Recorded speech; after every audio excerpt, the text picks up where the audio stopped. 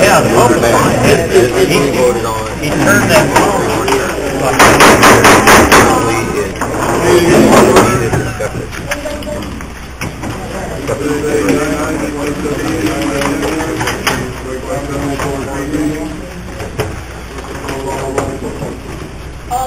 Here.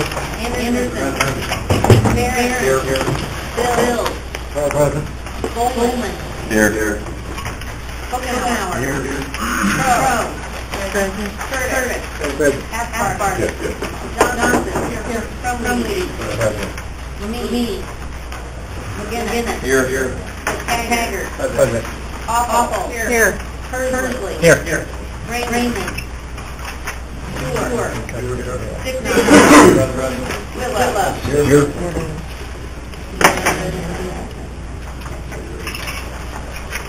Well, we have our morning speaker and announced that our lead area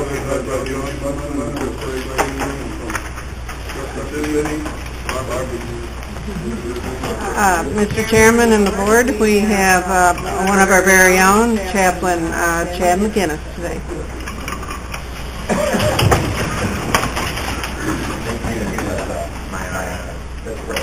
About the thing for today, or board that on board that you help to heal the past, guide us for the future, bring the help us to gain knowledge, wisdom on what is the best practices of town tackle, the issues that may face us, help us all be able to be respectfully, and we have some major decisions and guiding once we establish your blessed upon us to try your work from people.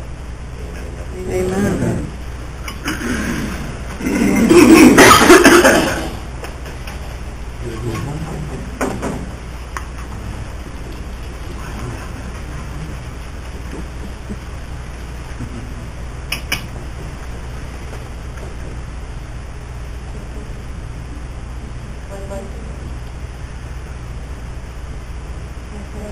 Allegiance to the flag of the United States of America and to the republic for which it stands, one nation, under God, indivisible, with liberty and justice for all. Thank you.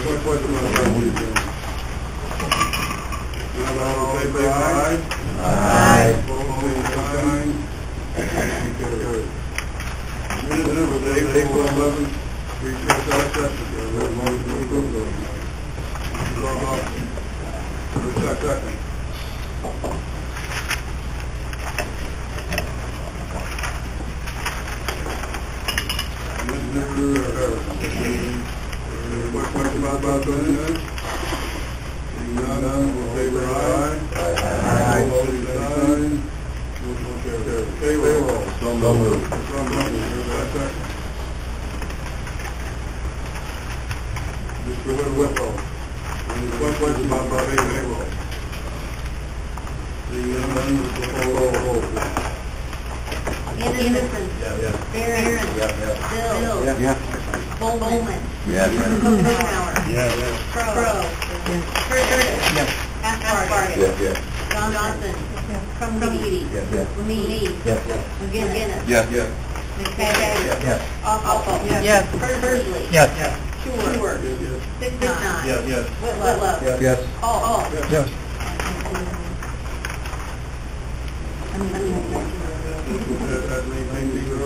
Public comment.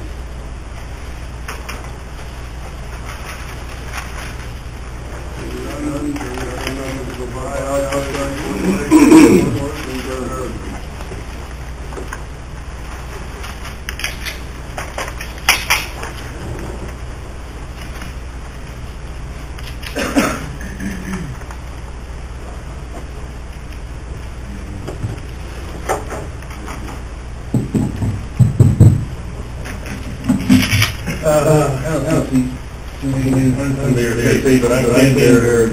I'm the executive director of Wyoming Development Association. We are not a county committee, we're not a federal organization, we are supported and part by the county board. Actually, I got to say that last time, I'm there in Wyoming, I'm going to be legal, so it's good. I mean, more boring stuff, but prepare comments and let them know that I got no check on Thursday, I was finance meeting, and then we had a nearly completed guidelines for the all fun on. We had a discussion. I think into that minutes as we go by. I kept giving my line, and I had a talk about Jim, and I'm going to do this now, talk about it anyway, but we had a lot of discussion over that, on different galleries and things like that. I opted for that, and he opted for that, and leave the gallery one out.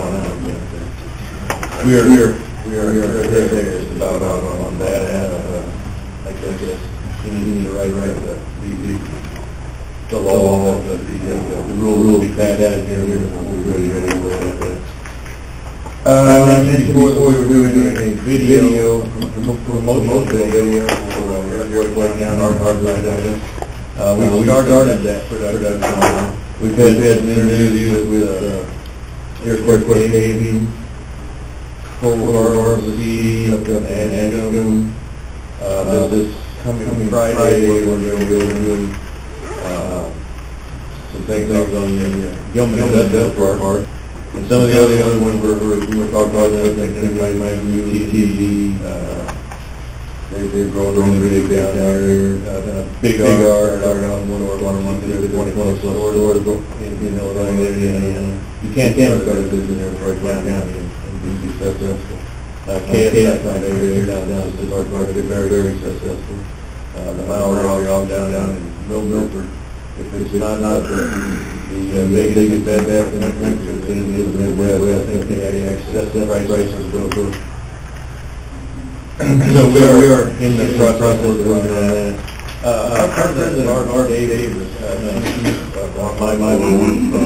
representing Bill Milford. She started a site, something like that. But she started a site called Your County Business and Adventure Showcase. It's kind of neat, goes through and when she sees this business, maybe not people know about it, and kind of go through the advertising, comes up with bands that are going on in there, as well, good business. That's a good thing. What you want to do is bring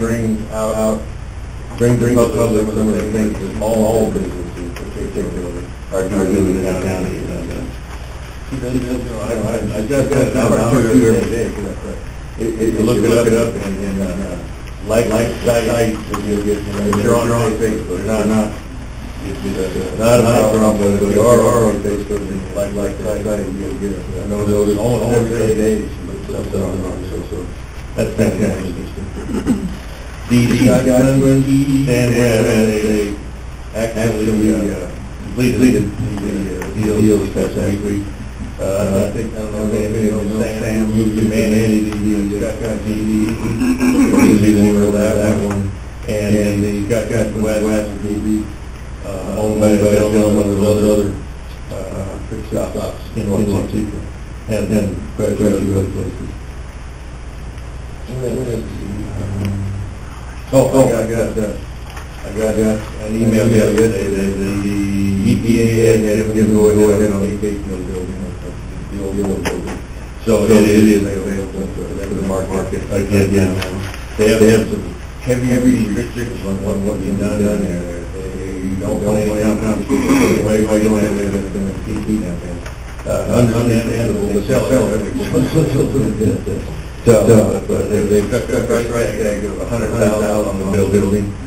And that's not too far off to figure out how it's over to free. You don't know.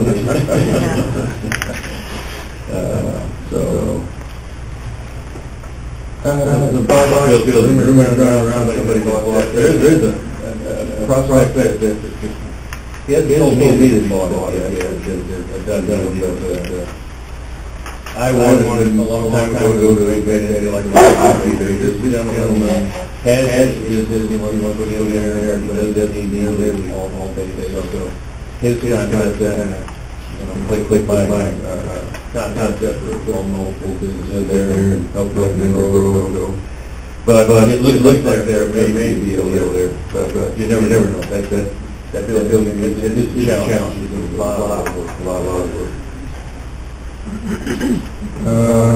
Sad, I really, the sad part about our own we have one of our meetings there. Every year, and it's a huge asset.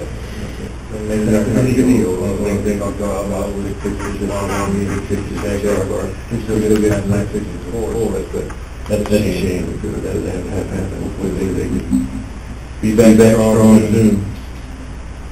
And, no, I guess one thing, I can't really utilize, but I thought I'd pass on.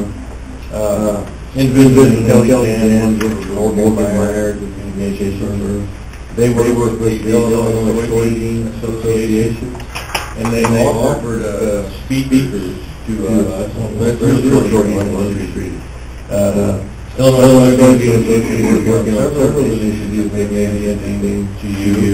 These efforts with local economic growth, animal and agricultural development, private markets, rural transportation improvement, improving the sustainability of Illinois agriculture.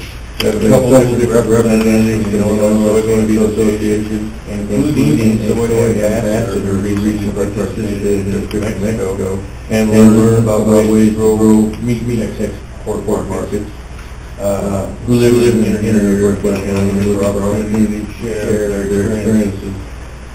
They want to junior after, there's a lot of them in the field, but we don't really have to work with that speaker group or willing to come speaker group. So anybody that somebody from the Illinois Soybean Association would be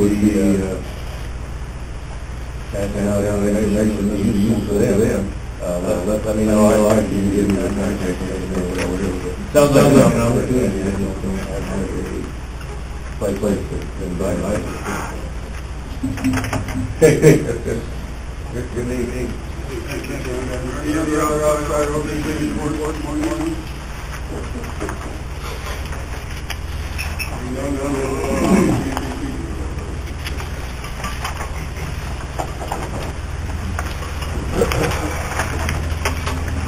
Members of the County Board, your committee will move forward. File on CCC, but they need to file on board on that report for them. Your committee minutes is presented, and April 27, 2017, at 9 a.m.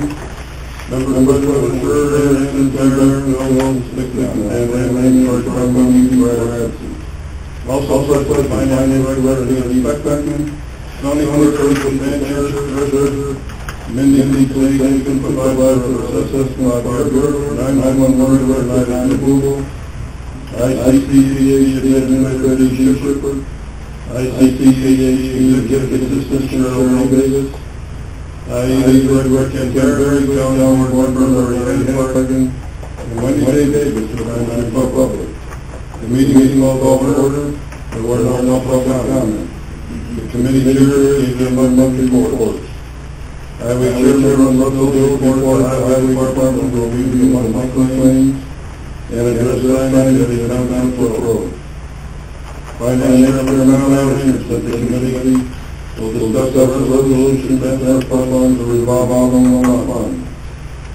Management Chairman Meyer will lead report for the county farm and quote on vendors or natural gas. The Judicial Committee will lead their monthly reports. Tax Chairman Mark down on the committee will discuss better utilization of the animal control and better publicity of the animal control replacement fund. The Planning Committee will discuss the zoning of houses for downtown elevator. County Board Chairman John provided EDM and the record monthly report SACC attending a big training in Springfield, hosted by Illinois Emergency Services Mutual Aid Association. SACC board order to information for approval. However, and my pledge is but there were no issues. Upcoming projects include updating the hazards and services plan with new report organization and implementing lesson past exercises. LEPC take-off exercise planning. ENAP quarterly grant planning and activity coordinated updated shelter location plan with the American Red Cross. SACC waiting for the local technician or other VA systems in the county on board. The system includes one wireless microphone for every 2 board members, one microphone and one plan available, and most of the existing microphones in the room. The system will use switches for recording, while passing into the speaker system in the room. After the meeting over, we're working on that to get into the computer, provide the video recording and uploading. Sure, that's the power to use the DSC, not talking about the last DSC meeting and they say that they're in the what information available, what the power of use of the DSC were, as fire personnel. First, every organization, they have to be hired on a temporary basis, which should change. Sure, no notified line, rather no ordinance. Sure, we refer an email, outside board member Chad, against the recommendations and the EDC ordinance, such as the county board chairman, no longer have any authority to appoint people to the EDC board. Instead, the chairman will not nominate one, the county board will nominate by majority vote. Section C, Part 5, the hiring and staff on a temporary basis. Again, recommend striking on a temporary basis from the word, so they're hiring and staff. Lastly, under Section 1, we would like to add and read, under no circumstances shall there be more than one service member for every town board. A minimum of 3 members of 50% shall be represented of the 911 public safety agencies, including not police departments, fire departments, emergency medical service providers, and emergency services and disaster agencies, and appointed on a basis of ability or experience. Sure says the committee would like to incorporate these changes in the ordinance, finally needs to be made aware, so we need to prepare the ordinance accordingly. Fairness that doesn't eliminate one board member to the EDC board. Sure says that today's statute should be eliminated 3 board members, serving with 2. Sure suggests waiting until the current statute expires before making all necessary changes. It was moved by Aaron, seconded by remove temporary Section C, Part 5, the current EDC ordinance. A roll call vote taken will carry. Further discussion was held on the questionnaire that was distributed to all board members last month. Sure said he needed to see one complete questionnaire. Those also review the questionnaire can be given rule for the board chairman when assigned to the committee. Sure asked the committee, as the committee informed should be made part of everyday activities going forward, and if any changes are necessary. The committee agreed to use the form and any changes to be done at the chairman's discretion. During April town board meeting, town board members in the meeting brought on a subject to schedule 9 meetings. Beginning as the board member an email stating his thoughts on holding the year's budget meetings in the evening. It says in great impact on the citizens, the board should make a meeting at the most convenient time if possible for the residents. The finance committee meeting, or any meeting when we thought out the meetings that were approval should be held in the evening. Again, also says one other meeting possibly should be held in the evening to make sure that ourselves to an audience that can't make it in the morning.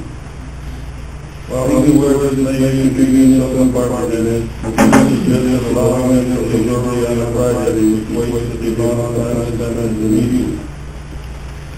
Parents, they and many people who come in contact with voice their concerns and the town board member. He takes on the responsibility to passing on the information with other persons, and finally using for whatever. For the reasons parents, they didn't have that meetings are held in the union, but would be kind of speaking to department heads and following the meeting like they are to do. Also, the board, we need to keep in mind that any department heads have a lot of town, and their work days over 4:30 p.m. And put it aside of the whole meeting, both these items need to be kept in mind.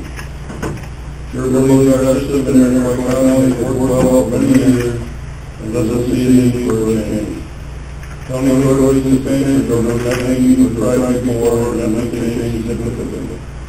Plus, we usually have the Attorney General's opinion about daily meetings versus night meetings, and the opinion that they meetings are reasonable for public participation. Sure, as each department had a meeting about their opinions about night meetings. They are as follows. Finance Director Lee Becker says that she works with the county board, and she will do whatever required of her. However, she commented that I'll get an email about making it a policy for department heads to take time out or leave early due to attending a night meeting. The department heads have salaried employees, and if those policies created, we would be making them hourly employees. Once the specific hour return of the county will allow for overtime hours. There's anything today, also set the meetings if they are in the evening.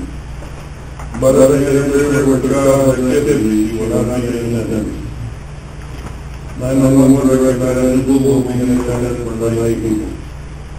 Supervisor persistence by your attendance is driven by the issue on the agenda. He doesn't believe the time of the meeting matters. ICCAD administrator district committee no public attendance or public meetings, and they are held in the evening. She will be in attendance for night meetings unless an interview for trial activities. She has also done her wonderful from the public as a night meeting. The only time she has ever issues from attending the convention board meeting. I need to recommend very that we hear that in that attendance issues are written. If you were able to people don't keep meetings as they are now. It was moved by parents and seconded by those of the county board meeting at 9 a.m. on the second Tuesday of each month. The roll call was taken, motion carried. Second received a letter from Illinois Municipal Government stating they are requiring a recertification of IMR eligibility every 2 years for all elected officials. Second, explain the requirement for Tier 1 that we work 600 hours a year. You participated in IMR. Tier 2, you can get that January 2012, and we're required to work 1,000 hours a year to participate. When IMR saw these, they found there was no documentation for elected officials, and how many hours they work are required to be given. There's also no documentation certifying that they are eligible to be in IMR. They are not requiring this resolution that the county board will certify that each elected official are working the required number of hours. If the resolution is not received by September 1, they will remove the elected official from IMR. Second says that he can forward the resolution in July. There are no right now, there is no requirement for someone to elect officials to how many hours to work. You also have that statement around it for 1 month. Churches just expect them to continue to work to finalize a resolution. Soon taking that the council found that a resolution they will, and it will soon be the letter of IMR stating it, administrators that have no authority or responsibility to monitor or enforce the hours of an elected official also for their work. There was no idea that anyone by the Senate initiative. Your second more than that, the arbitrator ruling for the telecommunications contract. Second, said she spoke for the legal representation by the society, and the brief was sent to the arbitrator on March 3, typically takes 60 days. And we should anticipate having a ruling by May 2. There are 3 appointments for the board review, and there's still a vacancy on the 3 of the board. There's also a vacancy on the EESP board. Correspondence was distributed to the committee. And so there was no further business come on the board committee. It was moved by Bill, seconded by Knopf, to adjourn by carry by a roll call. All of those who respectfully submitted by all members of the question by the board without action. Seconded by Bill. Any questions or comments? So maybe. I'd like to remove the statements that was moved by Marion, by Bill, meeting at 10 a.m. The second statement is roll call, vote will take 1 minute.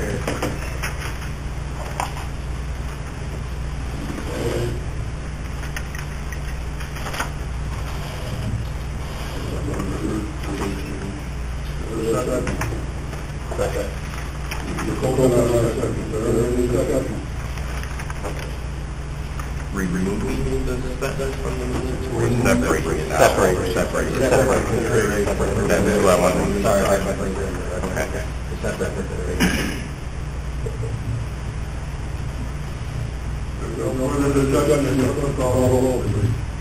Barron. Bill. Bowman. Yes. Schopenhauer. Yeah. Crow. Yes. Curtis. No. Cathcart. Yes. Johnson. Yes. Trumbull. No. Lee. Yes. McGinnis. Yes. McTaggart. No. Awful. No. Persley. Yes. Short. No. Sticknot. No. Whitlow. Yes. Hall. No. Anderson. No.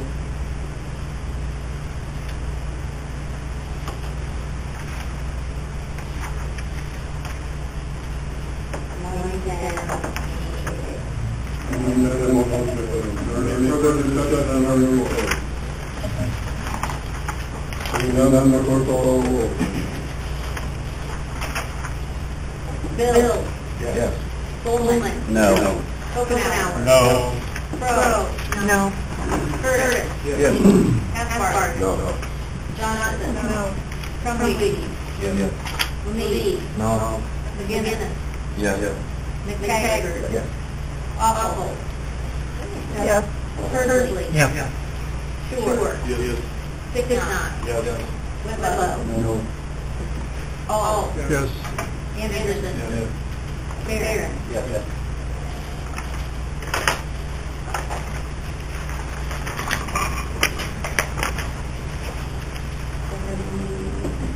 Motion passed, well done. Finance Committee.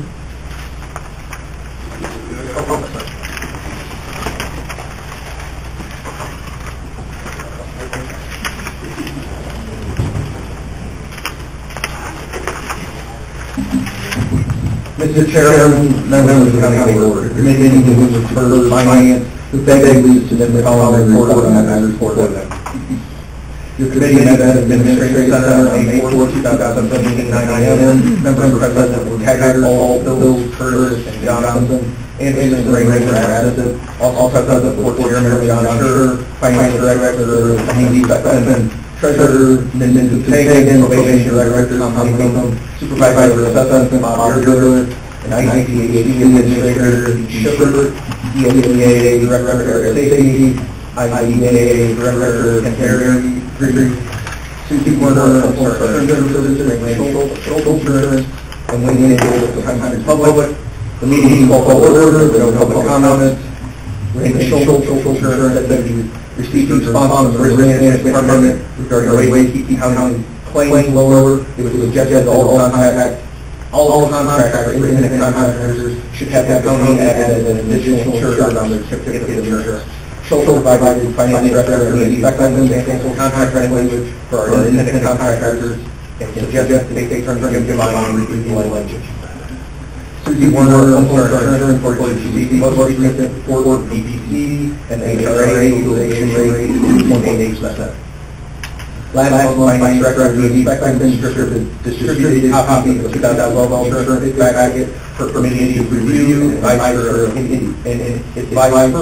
any necessary changes. Sherry Johnson informed Beckman that she will email her changes she'd like to make.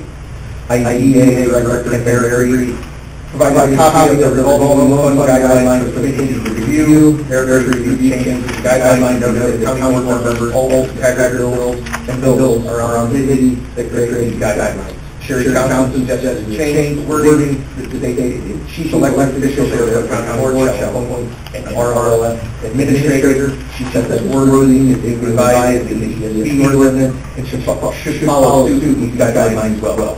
Barry explains wording directly to state guidelines, but there are time to make their decisions.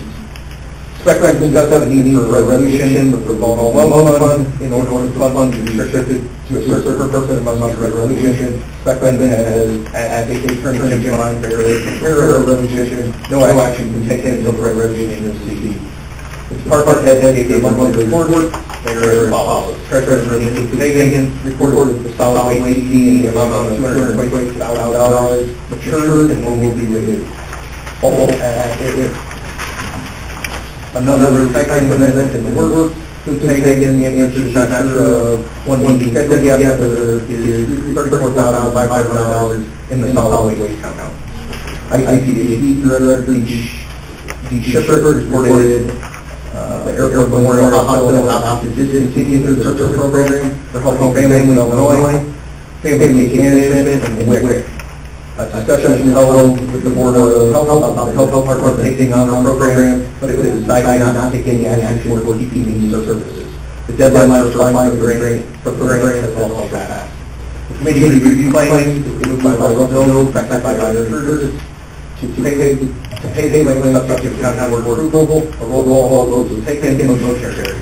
As there was no further business on the board meeting, it was moved by Bill, seconded by all, to adjourn at 9:06 a.m.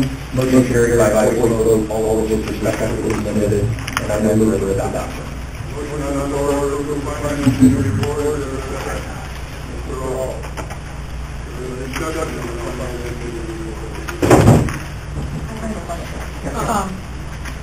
Didn't you just vote a couple of months ago that it's not today anymore?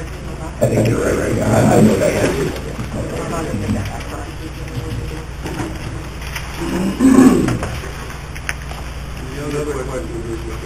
Is the revolving loan guideline finalized, or will be next month for the, or is that what the time frame? I think that month, there will hopefully we get finalized next month.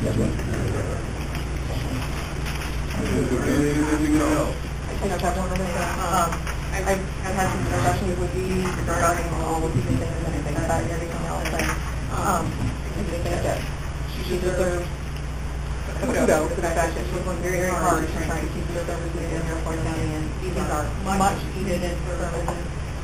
We need them, we need to do whatever we can to keep the services in.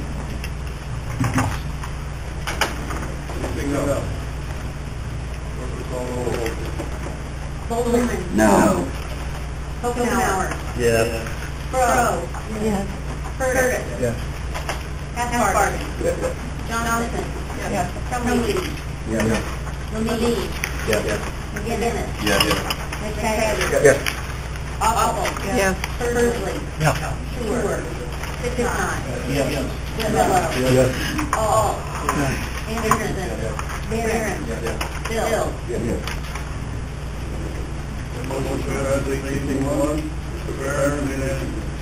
Mr. Chairman, members of the county board, the meeting was for the services designated and the following for Mary Portland.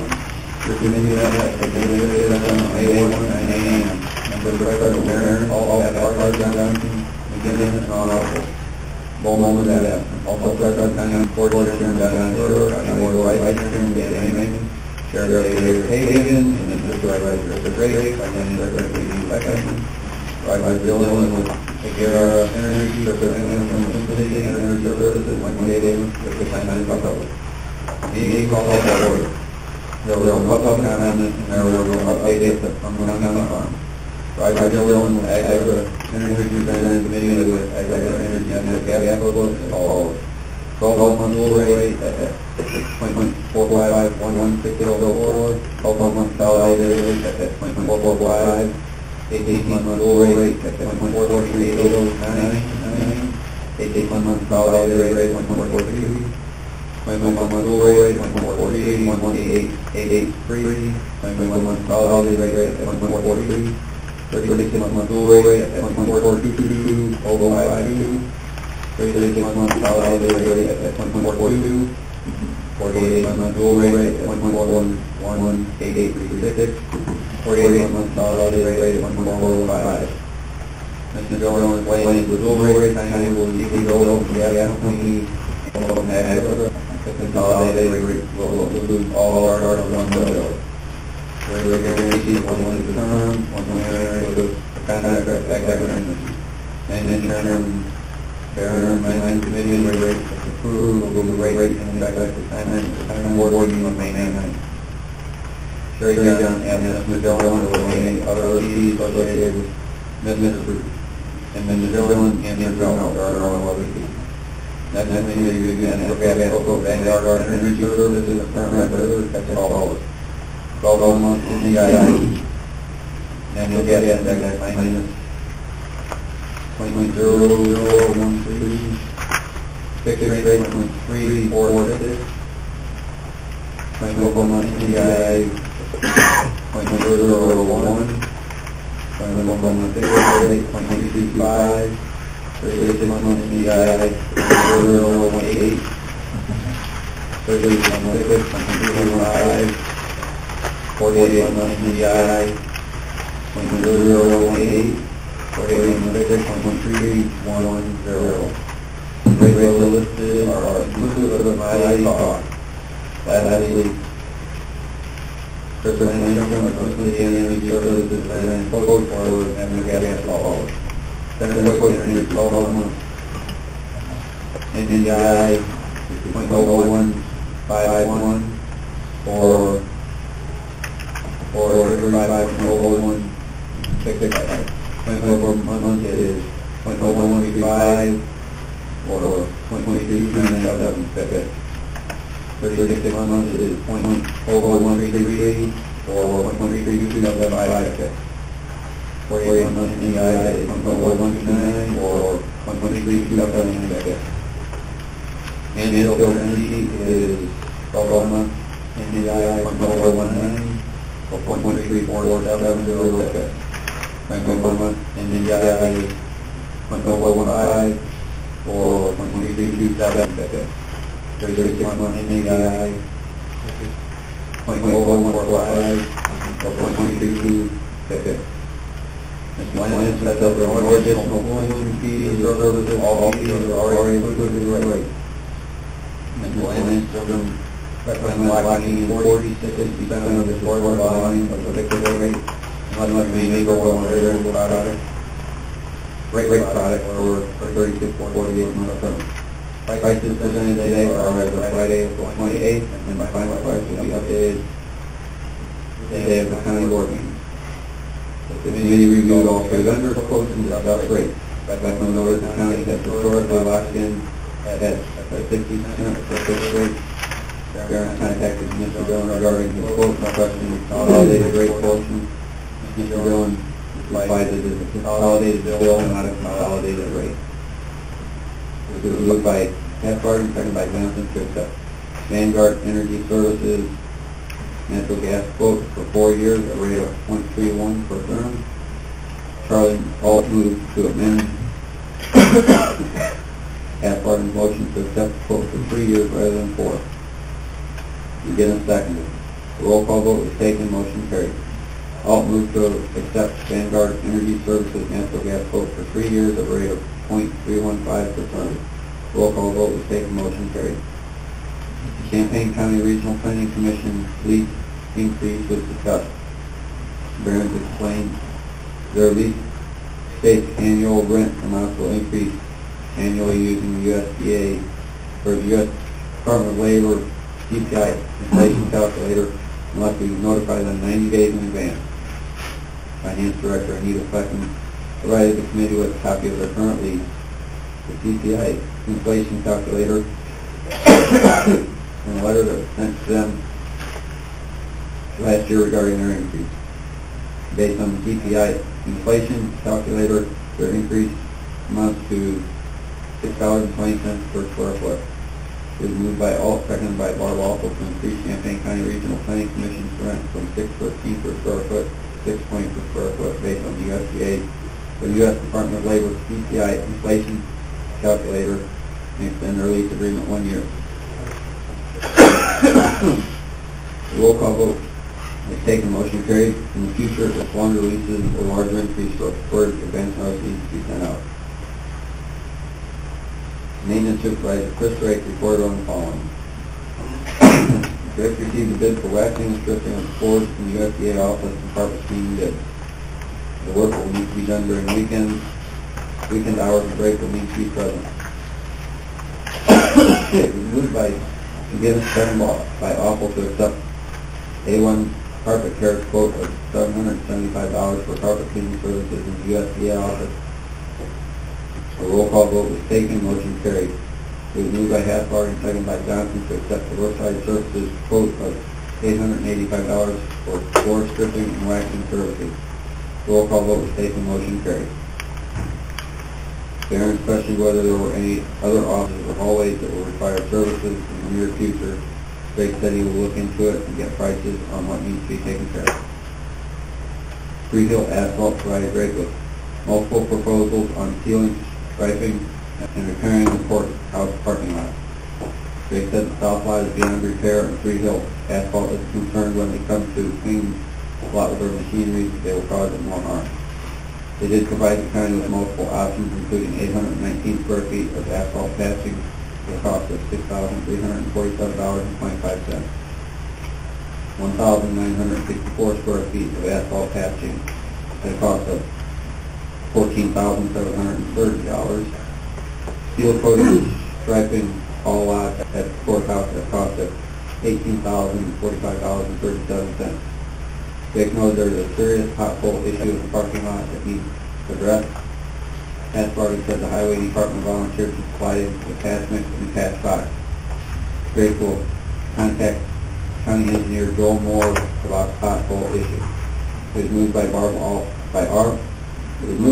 and seconded by Hathbar to accept Free Hill and Asphalt proposal of $18,045.37 to seal coat and stripe the north and south parking lots of the courthouse. Roll call vote was taken, motion carried. Drake reported inspections on the roofs have been completed by Slagle and Langways. Inspections for the elevator and boiler are also complete. Drake contacted the vendor to work on issues with the jail doors. This has been run. It is moved by Hathbar and seconded by McGinnis to enter into executive session at 10:21 a.m. to discuss 5 ILCS 120/2C 1. The appointment, employment, compensation, discipline, performance, or dismissal of specific employees of the public body or legal counsel for the public body. Motion carried by voice vote. It was moved by Awful, seconded by Alt, to come out of executive session at 10:59 a.m. Motion carried by a voice vote. No action was taken in the executive session. The committee reviewed the claims. It was moved by Hathbar and seconded by Awful to pay a claim subject to county board approval. Motion carried by a roll call vote. It was moved by Alt, seconded by Awful to adjourn the meeting at 11:01 a.m. Motion carried by a voice vote. All of which is respectfully submitted and I move for its adoption. Motion on the floor to approve the minutes of committee report. Mr. Alf, are you seconding? No, I'm mentioning that we have a change in those rates as of this morning. Okay. Second. Okay. Now. I move we open up the section on the rates of these two Vanguard, what was the other one? To update them for this morning's reading. So you want to move to, for separate consideration, Yeah, the part where it covers the rate. yes, Okay. natural gas. Just on the gas? On the gas. We have to go by today's rates if we do that. Is there a second to that motion? Yeah. Mr. Whitlow, second. Is there any discussion? Today's rate.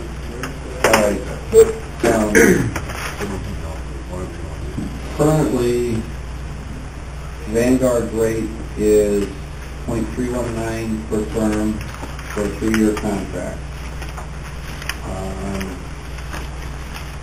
Mansfield Energy 3-year contract is .309.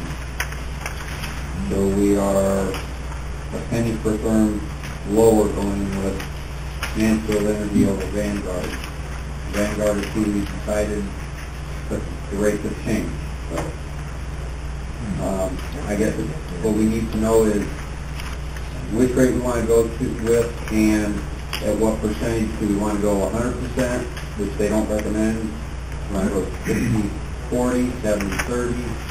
And if you've got questions on why any of that is, when you lock in your price,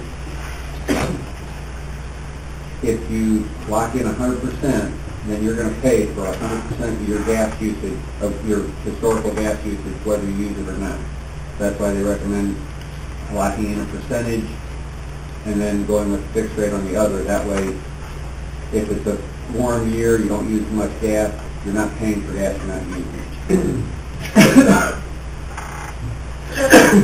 So the board is aware, like right now, our contract is 44 cents, and we are at 100%. We're with Vanguard, and we buy 100% of our historic amount. And so we bought like 7,800 therms this last month at 44 cents, and we didn't use it all, so we sold back just over 2,000. Well, the market right now is 25 cents per therm. So that's why this buying only part of your usage would be helpful at a time when rates are decreasing. As an example, that kind of explains what you're doing. So I guess, what do people think about percentages? They recommend 60-40 or 70-30, something like that. I guess, Anita, which you said what would be a better percentage with what our usage has been? 60-40 or 70-30 or up in the air?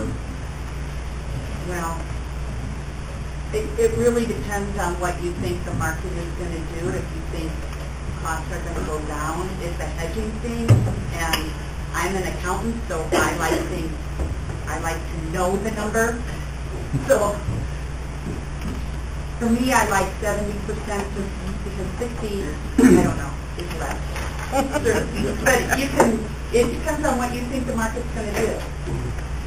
Well, even on a warm And our year, usage, right, on a warm year, we've always used at least 70% of our historical, right? right. And the guy that gave a presentation explained that it's trending up to 40. It was going up. Right. So by locking in more, if it does go up, we're locked in one better.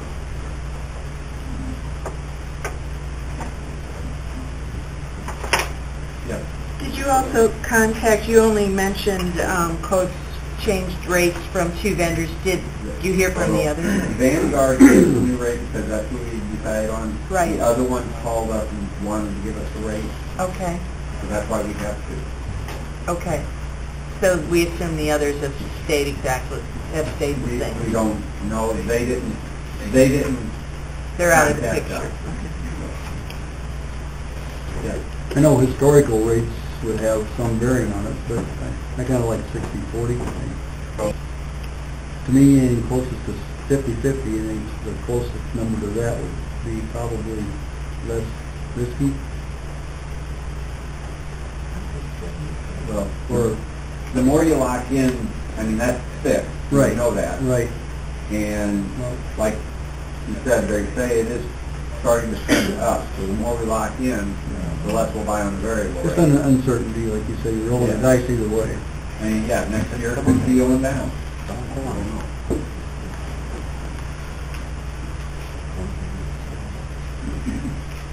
Any thoughts on, you want to go with Vanguard at .319 or?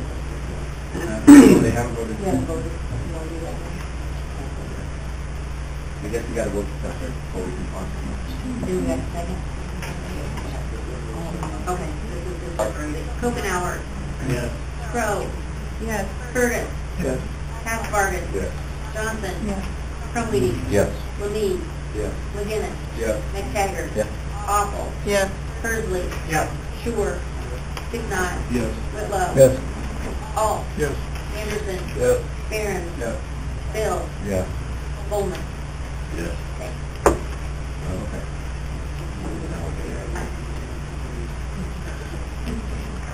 All right. Yeah.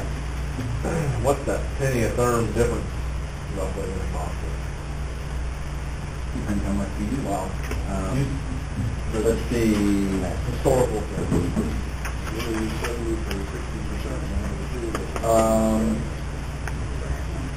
One divided by 33 cents is 3%. So you see it's a 3% reduction. And historically, just a second. well, with what they spent, January was 11,950. I'm assuming firms, it doesn't really say. Yes, firms. So, you'd be looking at $119. for 1 month. Now that is one of the highest months out of the year, but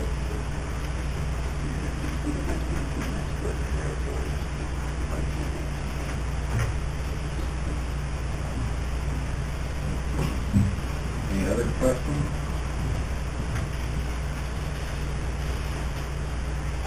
Anybody want to make a motion of some sort?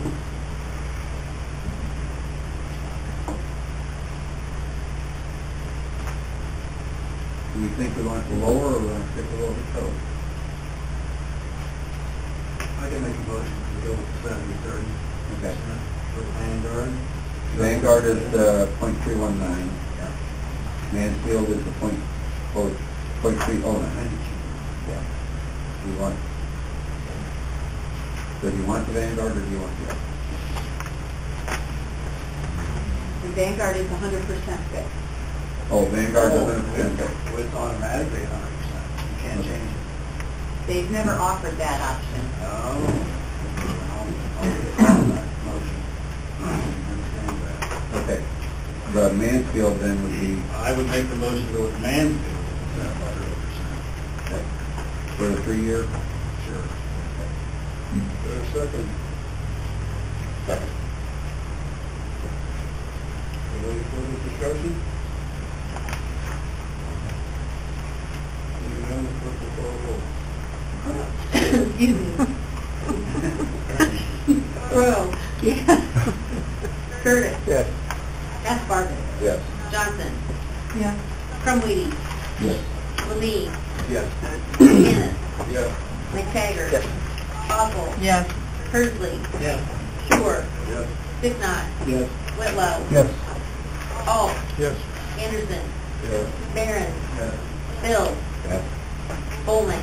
Yes. Kokenauer. Yes. I mean, the zero. Anything to do with that, okay. Is there any further discussion on this? Well, I have a question. When Mr. Drake received the bid for waxing and stripping and carpet cleaning or whatever, is that not part of the job description, or do we always hire that out? Waxing and stripping is a 3-person job. That's what Larry Pankey said before he left. That's what the consensus is. It's just too big for one person to do. So that's why. So we've always hired that out, I guess. In recent years, I mean, back when they used to have 3 maintenance guys, they might have been doing it themselves. But yeah, now So we don't have the equipment anymore or anything to do with I think we still have some equipment.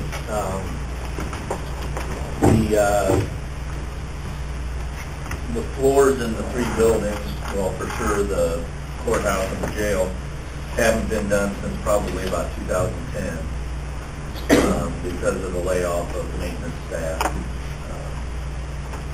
I don't believe this kind of came about again once we hired a new maintenance person.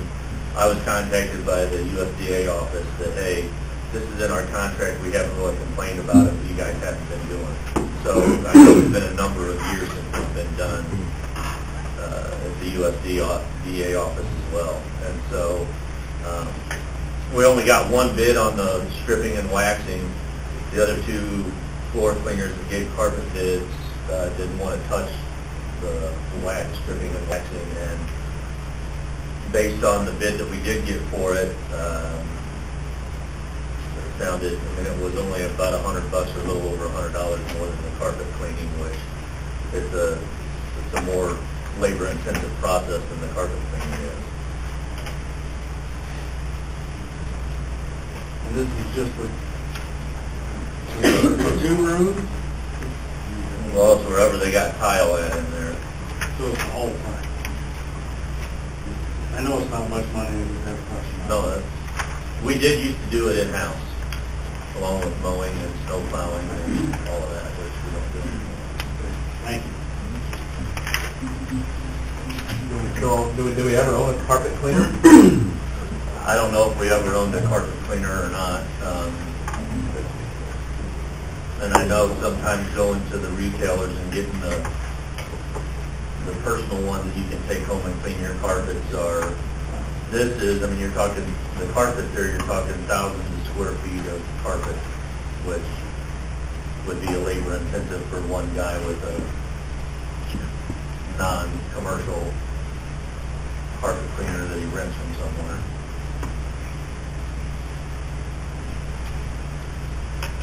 I don't think I asked this before, and maybe it was said and I just didn't get it. It was back to this whole thing with the terms and everything. Where do we get that information? They send it to us. They? You wanting how many firms or? No, I just wanted to know who gave us these. Vanguard sent And then the Fancy. city sent, yeah. Okay. Yeah, they both, because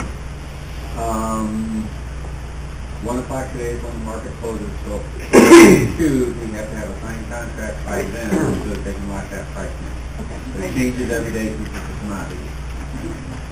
No worries. Thank you. On the lease for the Champaign County Regional Planning Commission, were we within the 90-day notice, or that we passed? So we missed the which happened to us last year, right? And So hopefully they're working on putting that on a calendar so that it pops up earlier. Okay. And secondly,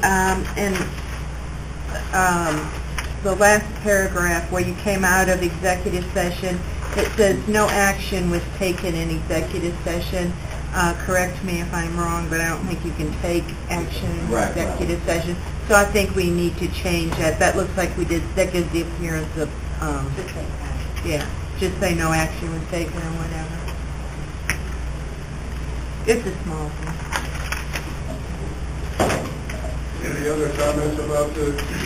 I'd like to just point out that Mr. Drake, I'm sure could confirm this, pointed out that this parking lot in question is just turning black pebbles. It's so bad it's going to have to be replaced in the not too much distant future. And it might be good for the finance committee to consider keeping some of that money in our maintenance fund instead of giving it all to revolving fund. Because it's going to cost a lot of money when it's necessary.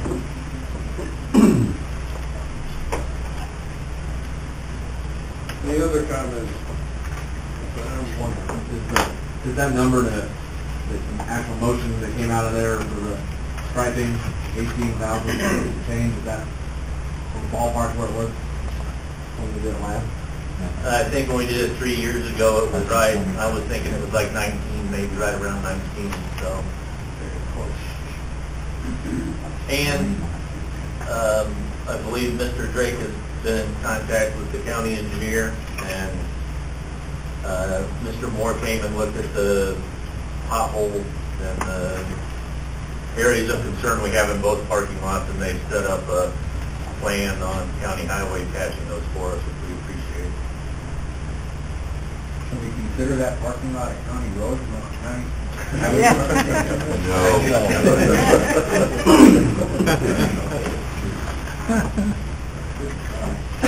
Nice try, though. Okay, is there any other comments on this report? Seeing none, the clerk will call the roll, please. Remainder of the management report. Remainder of the report. Curtis. Yes. Half-Barden. Johnson. Yes. Crumley. Yes. Lemay. Yes. McGinnis. Yes. McTaggart. Yes. Awful. Yes. Pursley. Yes. Shore. Sticknot. Yes. Whitlow. Yes. All. Yes. Anderson. Yes. Barron. Yes. Bill. Yes. Coleman. Yes. Schopenhauer. Yes. Crow. Yes. That motion passes 19-0. Tax, Mr. Strickland. Mr. Chairman and members of the county board, the committee to whom was referred tax was then leave to submit the following report on the matters before them. Your committee met at the Administrative Center on May 2nd, 2017 at 9 a.m. Members present were Sticknot, Crowley, McTaggart, Awful, Pursley, and Whitlow. Schopenhauer was absent. Also present, County Board Chairman John Schuer, Finance Director Anita Speckman, County Clerk Lisa Fancher, Treasurer Mindy Hagan, Supervisor of Assessments Bob Yergler, ICPHD Administrator D. Shippert, Animal Control Director Dr. Yusuf, County Board Member Larry Hasbargen, and Wendy Davis with the Times Republic. The meeting was called to order. The committee reviewed the claims. It was moved by Pursley and seconded by Whitlow to pay the claims subject to county board approval. Motion carried by roll call vote. There were no public comments. County Clerk Lisa Fancher said she received a list of tax bills to be voided annually from the county trustee. These are properties the county has acquired through the delinquent tax process and will eventually be sold at auction. It was moved by Troy Crumley and seconded by Michael McTaggart to approve the list of tax bills to be voided. A roll call vote was taken, motion carried. The department heads gave their monthly reports. Treasurer Mindy Coons-Hagan reported she hopes to begin printing tax bills soon. All printers have been serviced and are ready to print. County Clerk Lisa Fancher reported the final multiplier of 1 has been received from the Illinois Department of Revenue. This allows her office to move forward with the tax extension process. After receiving the final multiplier, tax computation sheets were sent out to all the taxing districts Friday. Fancher expects to roll the process to Coons-Hagan by mid-May. Coons-Hagan stated if the tax bills are in the mail by Friday, May 12th, the due dates will be in June and September. If they are in the mail after May 12th, the due dates will be in June and August. Also, statements of economic interest were due May 1st. Lastly, our contract with Ballinger's expired May 2016. We need another official contract with them. Fancher said at one point the county did look at another company for these services, but since that time, Ballinger's has improved their services. Tax Chairman Sticknut said the committee will look into approving a new contract at the next meeting. Fancher will talk with the state's attorney, Jim Devine, about preparing a resolution and a contract to be signed. Supervisor of Assessments, Bob Yergler, said his office has completed 2016 work and is working on 2017. Assessor work is coming in well. Animal Control Director Dr. Yusuf gave his report for April, which included 1 bat case, 5 dog bites, and 10 dogs picked up. The bat tested negative for rabies. The spay and neuter program last month went very well. The first day, there were 5 dogs and 19 cats spayed or neutered. The second day, there were 7 dogs and 7 cats spayed and neutered. Dr. Yusuf said he would like to continue the program once a month, with the next program being held on May 15th outside his facility. Finance Director Anita Speckman asked if a new contract would be in place since the mobile unit would be coming once a month. Dr. Yusuf said he is unsure, but he will review the contract. Sticknot discussed possible additional duties for the animal control clerk with the department heads. Manager said when her office does the purge of voter registration files this year, it entails mailing out new voter registration cards, and she could use help with the mailing process. Coonshagen said she can also use her help during tax time when bills are being mailed and when payments are being received. Sticknot addressed better publicity for rabies vaccination clinics. He said we may need to put out press releases in the vicinity where the clinics are held. Coonshagen provided samples of what was done previously when animal control was handled through the treasurer's office. The animal control clerk should be responsible for the publication of press releases for the clinics. As there was no further business to come before the committee, it was moved by Crumley and seconded by Waffle to adjourn the meeting at 9:31 a.m. Motion carried by voice vote, all of which is respectively submitted, signed by all those present, and I move for its adoption. Motion on the floor to approve the tax committee report. Is there a second? Any questions or discussions on the report? Mr. McGinnis? Just a question. How many properties do we own that we have to auction off? If you don't have an exact number, that's fine. I would say right now, maybe on the list, there's probably A lot. 40.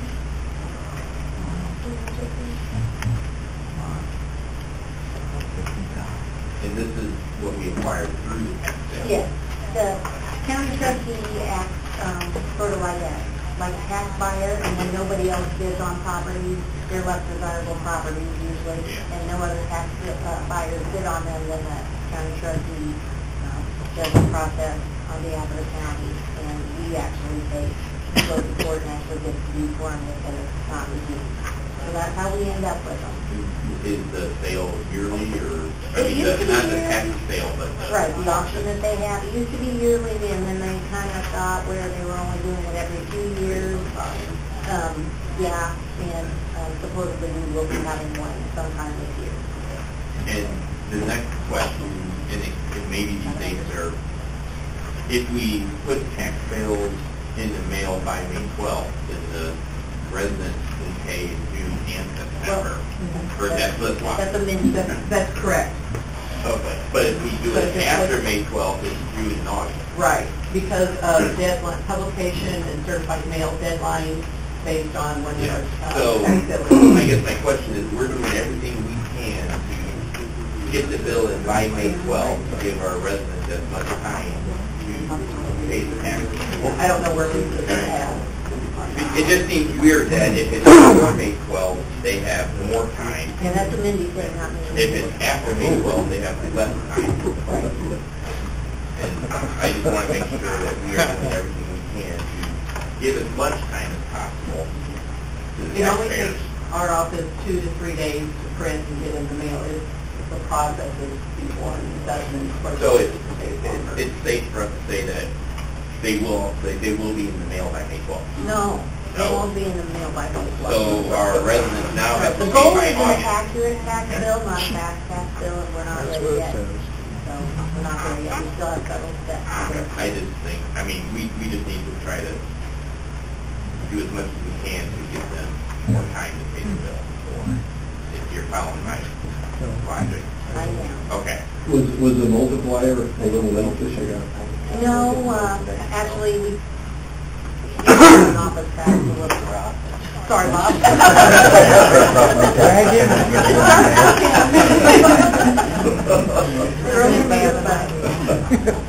They don't know. They have new employees, other things that happen that have them, I presume those dates, that's a state statute, state thing of May 12th. No, I don't believe so. The steps for the certified mail and the publication, yeah. So you back it up from when your tax sale is. Yeah. No, well, my question on that was, the June and September due date, is it sent prior to May 12th? versus after May 12th, we send the bill, they now have to pay it by August. Is that a state statute thing, or is that a county thing? If it's statute, then I would... Part of it is, and part of it isn't, I guess. Okay. Maybe that's something that the policy can work with Mr. Bennett on, maybe. May 1st in the real world, you know, Exactly. in the fantasy world. Yeah, and I know there's a lot of things out of control. It seems backwards to, it's in our best interest if you want to wait till May 13th to mail so we can get the money quicker. Yeah, the distribution will be, you know, later. Yeah. Are there any other questions or comments on the tax report? Mrs. Crowe? I'd just like to say that I think that this spaying and neutering clinic is just an incredible asset to our county, and I think it's a wonderful thing. I'm really glad we're able to do that. Just a positive, no crazy. Dr. Yusuf has done a great job getting that in place.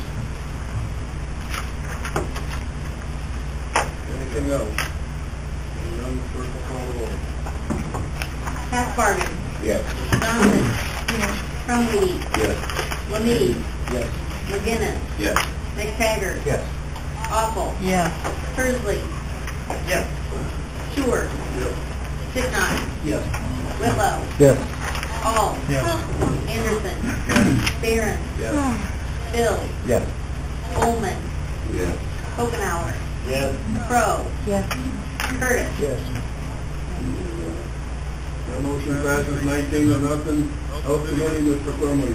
Mr. Chairman and members of the County Board, your committee to whom it was referred health was begged leave to submit the following report on the matters before them. Your committee met at the Administrative Center on May 2nd, 2017 at 9:36 a.m.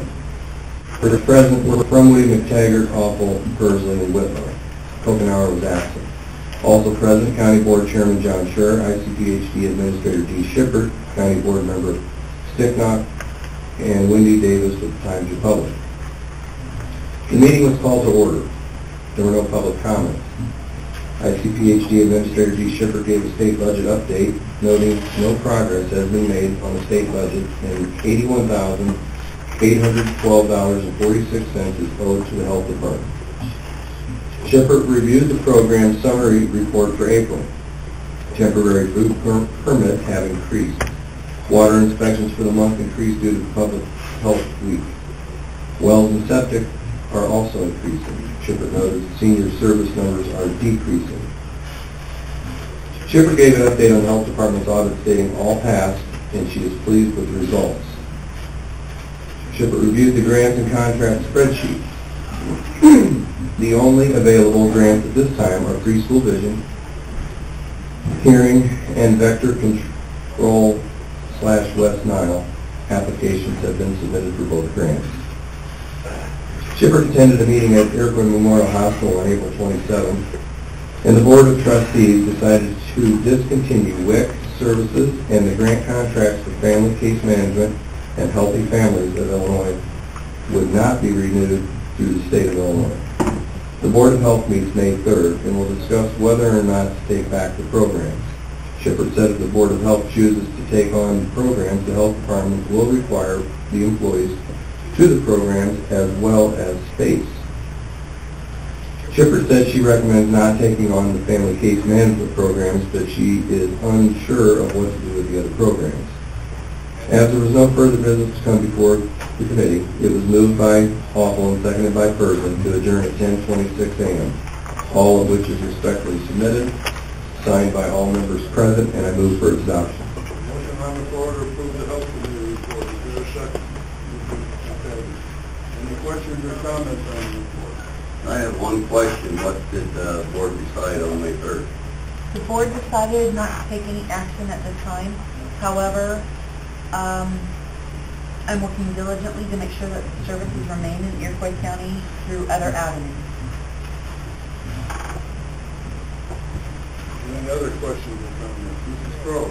Does that mean another outside entity outside the public health department? Okay, so then with, or So right now, the grants for family case management and HFI are grants that were awarded to the hospital.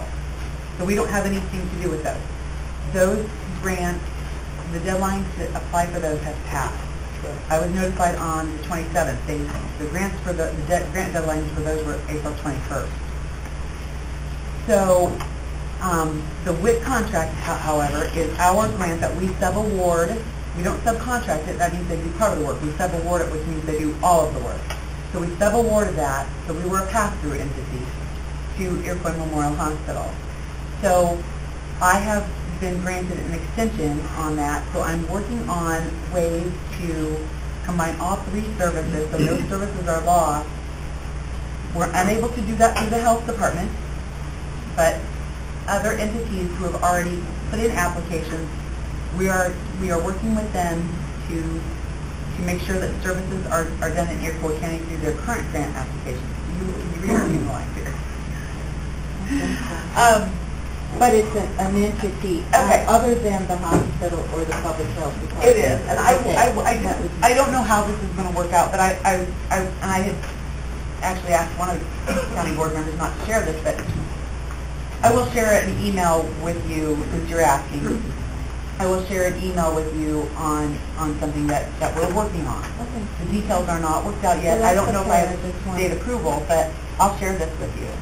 This email was sent to me, was sent by me to Stephanie Beth. Stephanie Beth is the WIC coordinator for the Department of Human Services. To Lisa Jankowski, she's the Family Case Management Director for the Department of Human Services. To Stephen Strode, who is one of the bigwigs at CHS. Ellen McCullough, who is the coordinator for the maternal child programs that are all serviced out of Iroquois Memorial Hospital until June 30th. And to Julie Cry, the administrator at the Champaign-Urbana Public Health Department. But my letter is addressed to Stephanie Beth. Good morning, Stephanie. I have been working diligently to find a way to ensure that these valuable services, WIC, family case management, as well as HFI, remain in Iroquois County and are accessible to the residents of Iroquois County. As you are aware, Iroquois County is the third largest landmass county in Illinois. Our county population of just under 30,000 is scattered throughout the county, with many small towns and villages, as well as numerous farms. Watseka, the county seat, is the largest city in Iroquois County with a population of approximately 52-55. Our county is unique in the fact that there is only one combined shopping center, or Walmart, in the county, and it is located in Watseka. There are no shopping malls or other large chain stores other than Dollar General or Casey's throughout most of the county. This is an important factor for consideration, as many of the clients will have to travel long distances to obtain services. Watseka is located in the center of the county and is already being accessed for shopping by many county residents. As you know, many WIC family case management clients have trouble obtaining transportation, more specifically, gas money. In summary, I feel that the services will be best utilized if they remain in Watseka. I understand that you are looking at several options for Iroquois County services, but I am extremely hopeful that you will consider my request to allow Champaign-Urbana Public Health District to absorb the Iroquois County caseload and allocation amount for the WIC family case management and HFI program. DUPHD is willing to set up a permanent office or building space in Watseka in cooperation with the Iroquois County Public Health Department for WIC, family case management, and HFI services. Our health departments already have a tremendously positive working relationship and partner on HIV, communicable diseases, and other needed services. Julie Pride, Administrator, and Brandon Malini, Director of Maternal Child Health Services with CUPHD, are on board and are willing to help us keep these services in Watseka. In addition, CUPHD is willing to hire the current staff from Iroquois Memorial Hospital to provide these services. That would be a tremendous blessing for everyone involved, including the clients who utilize these services. Additionally, no new employee training would be required at this time. I've spoken to Julie and Brandon. Ellen McCullough has spoken with her WIC family case management and HFI staff, and together we are all very excited about this possibility. This possibility would allow the same services in the same city by the same staff to remain viable. Now, before I go on with this, because there's just one more short part, I want you to keep in mind that CUPHD is eligible because they had already applied before the grant deadline. Okay? Thank you for considering our respectful request to have Iroquois County WIC family case management and the HFI caseload numbers and DHS monetary allocation amounts absorbed into the current CUPHD applications for these programs. With this possibility, no subcontract sub-awards would be necessary, which would be beneficial to all, especially with the new GATA.U requirements associated with subcontract and sub-award indirect cost rates. This could be a win-win for all. Please let us know as soon as a decision by DHS has been made so that we may proceed with securing a location in Watsika for these services and may resume collaboration between our agencies regarding equipment, salaries, etc. Respectfully and sincerely, and I signed it. So, we have had conversations, I've had conversations with the DHS directors for these programs. They are making a decision about what they are going to do about our caseload numbers and our grant allocation amounts, since no one, since no applications are going to be viable. IMH did apply, but then they voted to not do that. So what will happen is they will either decide to award the grant money, the grant allocation money that would have been set aside for Iroquois County and our caseloads. They will divide it up between the surrounding counties and let our residents travel to those counties for services. Or we presented them with another option so that they may be willing to let the services remain in Iroquois County. Another positive benefit to allowing those services to remain in Iroquois County in cooperation with Champaign-Urbana Public Health District is that they have also offered, CUPHD has also offered Iroquois County residents, will also offer Iroquois County residents wraparound services, which means services that we are not eligible for grants to apply for. They get grants that we are ineligible for because of our population size, because of our location, etc. One of those things is STD clinics. State of Illinois only allows STD clinics within a certain mileage range from another one. They only fund certain ones. So we're never going to be eligible because we're too close to Kankakee County, we're too close to Champaign County for those mileage requirements. They would, under their grant, bring those services, expand those services into Iroquois County. So we are looking at having one location that would provide services that we're not eligible to apply for into our county in cooperation with us. Julie Cry has made it very clear that she will make sure that whatever services they bring do not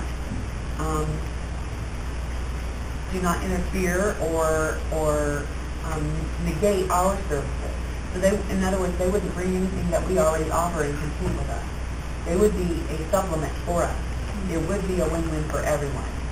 I do not know what the DHS entities will decide, but I can tell you that I'm surprised that, well, you guys probably wouldn't be surprised at the politics involved in it. So there are a lot of other factors and behind-the-scenes things going on, and but I'm still hopeful that we'll get these services in Iroquois County and that they can be done with a very stable health department.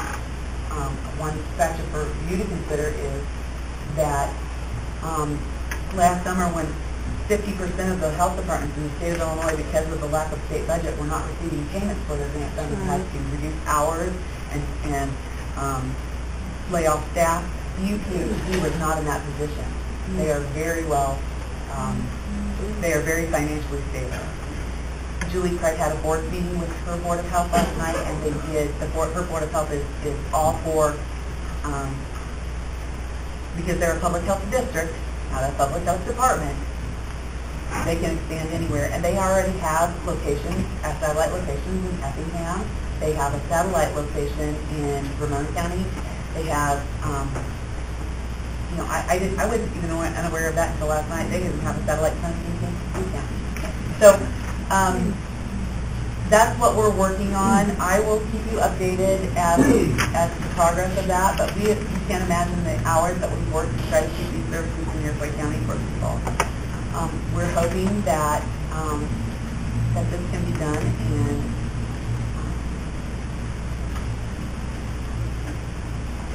can be done. I have one quick question. Yeah. keep the services in Iroquois County? Are we gonna have to provide a location, and so that's all done through No. Champaign County?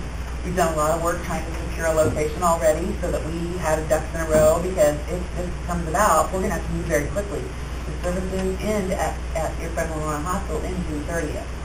So, we have, spoken to several realtors, to get information. We've spoken to some business owners that own buildings that are empty. We think that we have one location. I mean, it's not set in stone by any means, but we have one in mind, and a tentative rent amount has been even established, and they're checking on what the utilities will cost. No. Keep in mind, all this is done. I'm assisting to help keep these services, but this is not done through ICPHD. This will be through Champaign-Urbana Public Health District, because they have already applied for those grants that we did not have the opportunity because we missed the deadline. Okay? Any other questions or comments on the health committee report?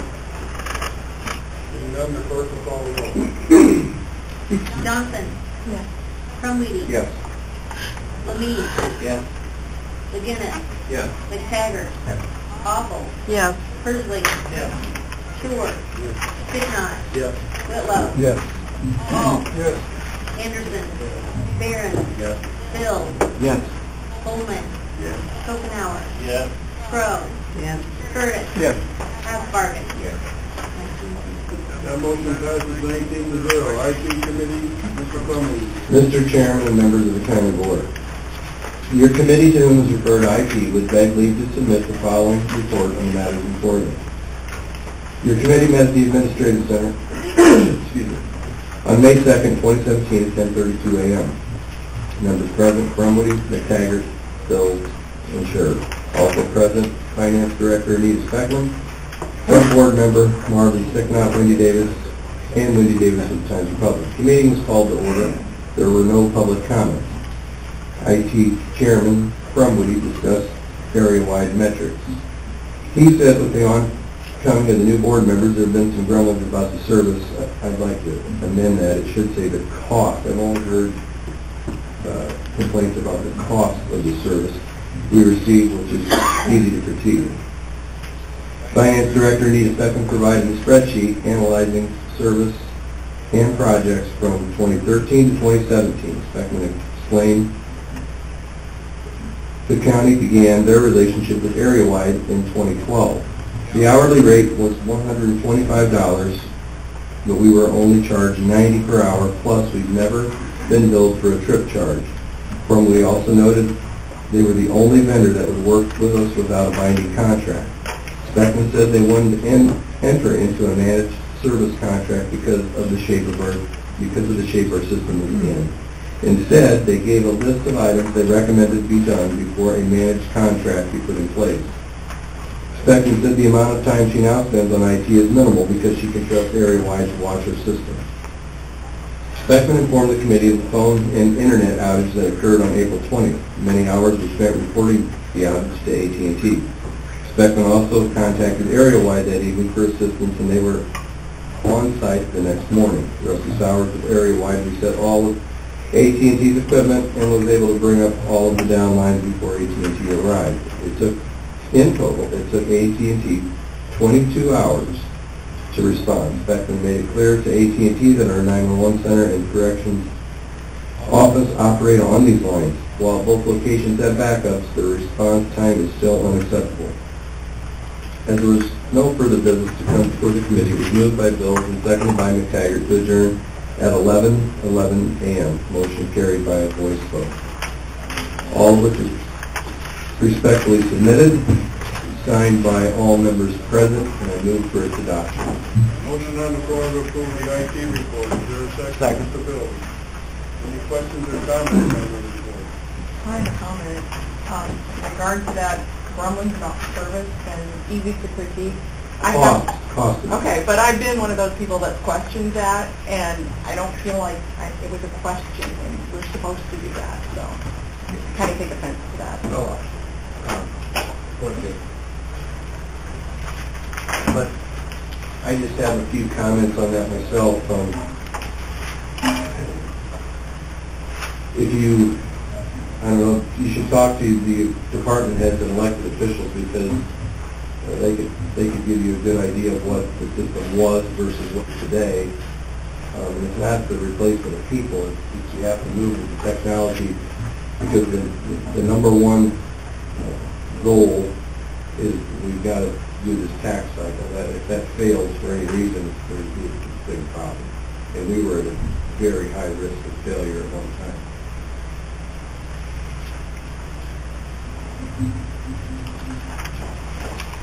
Any other comments on the report? Carl? I just have a quick question to make sure I'm reading this page correctly.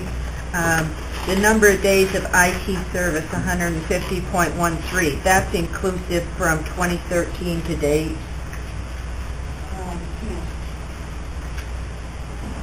Let me look at it. Okay.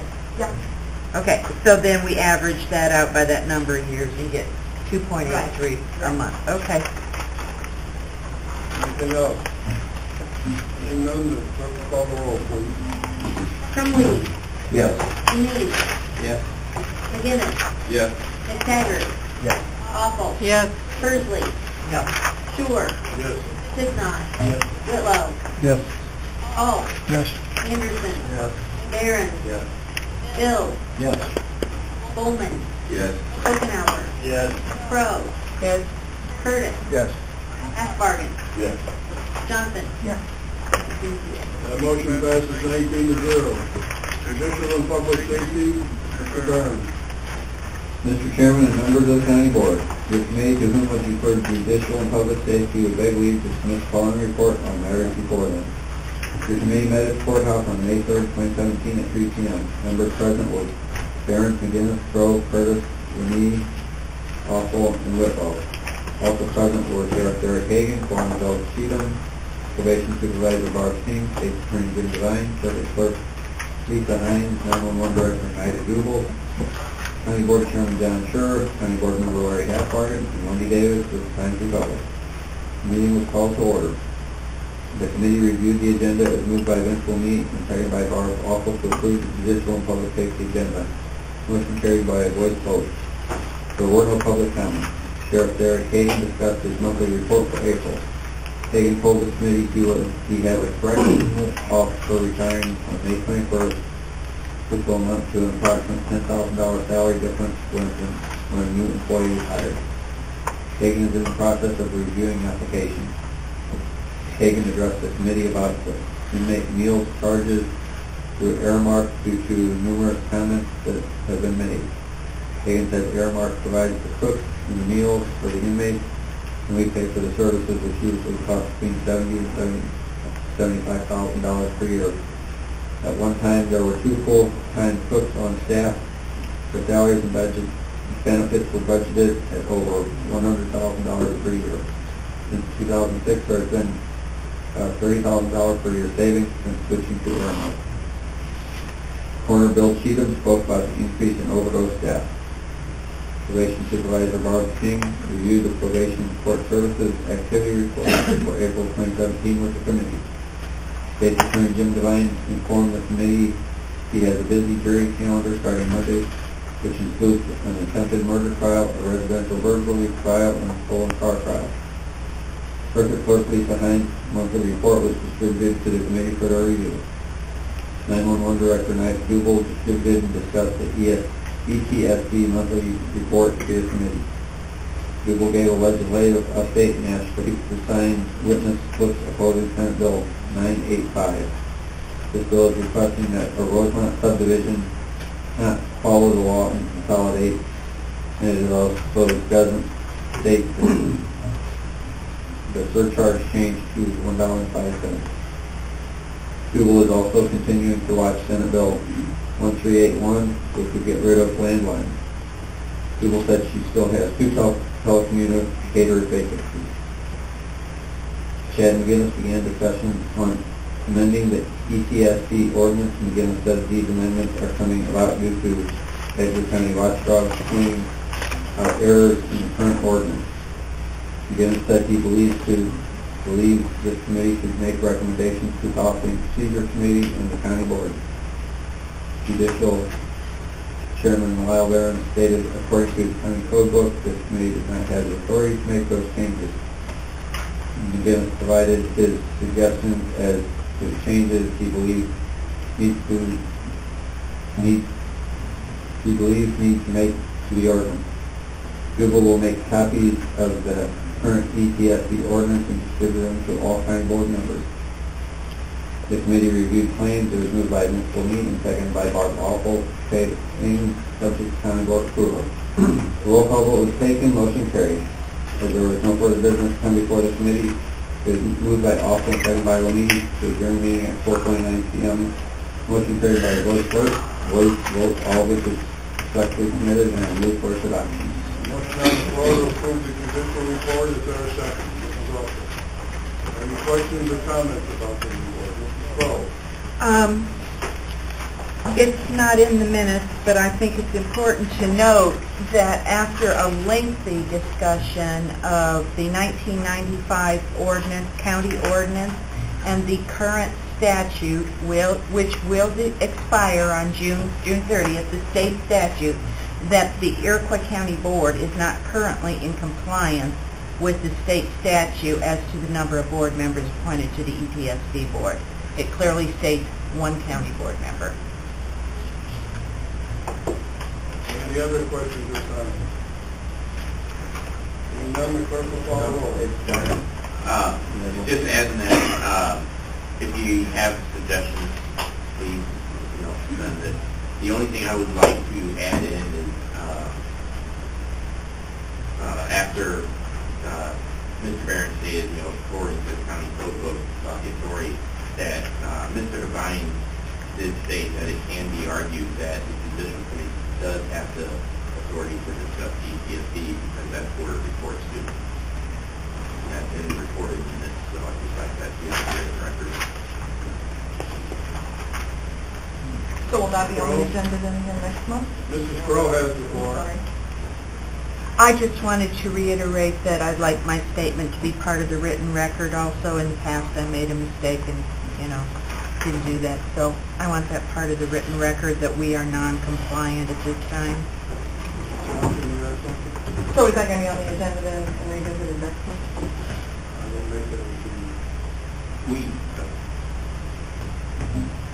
The judicial committee, we're going to meet again. I've been in discussion with them, getting suggestions and feedback to what it should be. I've had some board members call and gave me some suggestions, which is why notice between what I recommended the policy and procedure about one, I changed it to 1/3, which based on numbers would give us more. But then it was also pointed out during that time that my suggestion may not be in compliance with state law, along with my recommendation during the judicial committee that the county chairman should have the authority to appoint the chair of that committee, because I think we should have a say in it if the law says one. So there's some things talking, and I've met with John yesterday on some discussions about the evaluations, different things to help keep it moving forward and make something that represents our interests as well. And to be in compliance, we're also trying, and it'll take a few, my goal is hopefully the state legislature will give us some guidance closer to June 30th, but then some other procedural things to help ensure good management. Mrs. Crowe. And in addition to what Chad said, it's a 1995 ordinance.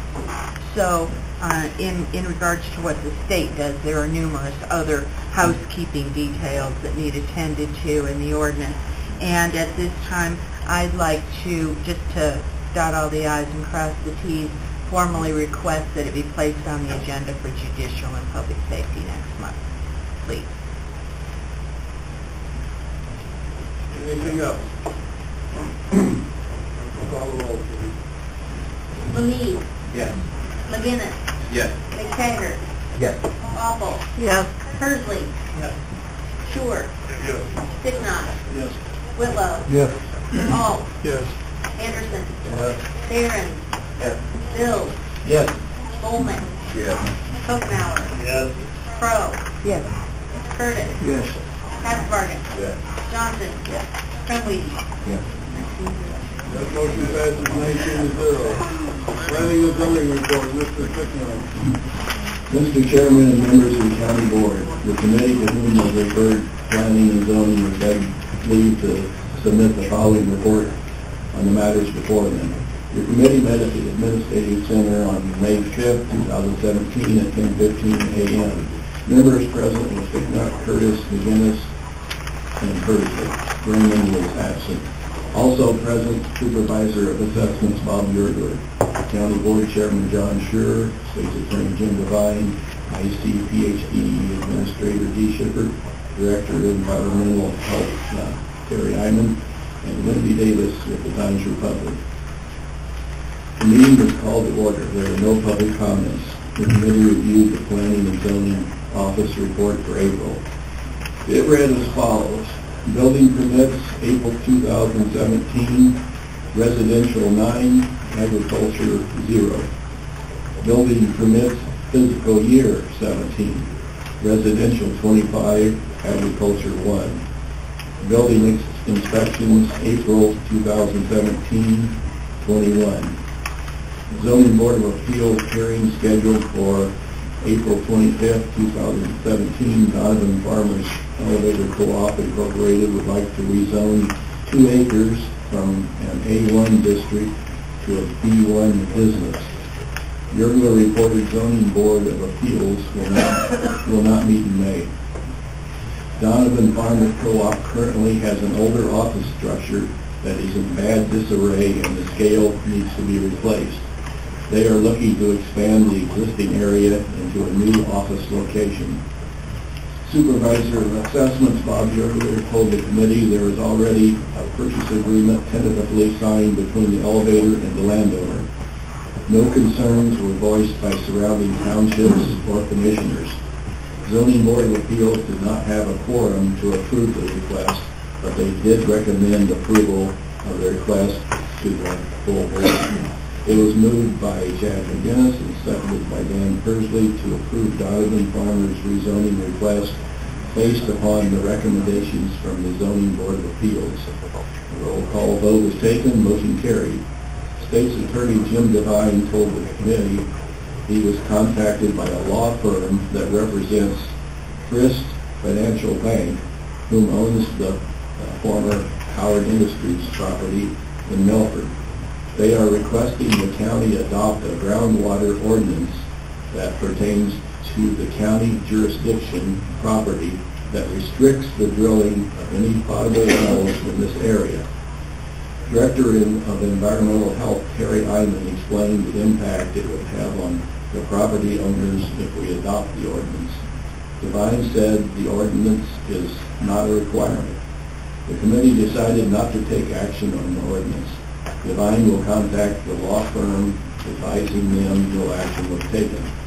It was suggested that the law firm provide more information to the committee and to the county board regarding their request.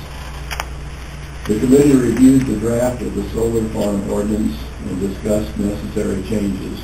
McGinnis will make the changes as discussed and email a revised copy to the committee members. The committee reviewed the claims. It was moved by McGinnis and seconded by Persley to pay the claims subject to county board approval. The roll call was taken. Motion carried.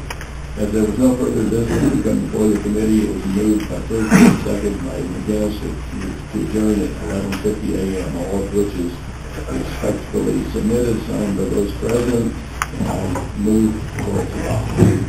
A motion on the floor to approve the planning and zoning report. Is there a second? Mr. Persley. Are there any questions or comments on the report? Mr. Crowe. This business about the Howard Industries, is the letter received from, I think that's supposed to be First Financial, I don't know, maybe it is First, but whom owns the Howard, did it mention anything that they were doing with an engineering firm, Patriot Engineering from Indianapolis? Yes. It did? Yes. So, what did it say in there? Nothing about what the findings were. Just stated they were part of the research of the property over the last 4 or 5 years. Uh-huh. I didn't state any of the findings that they had as far as what they found, if there's any findings. It was just general.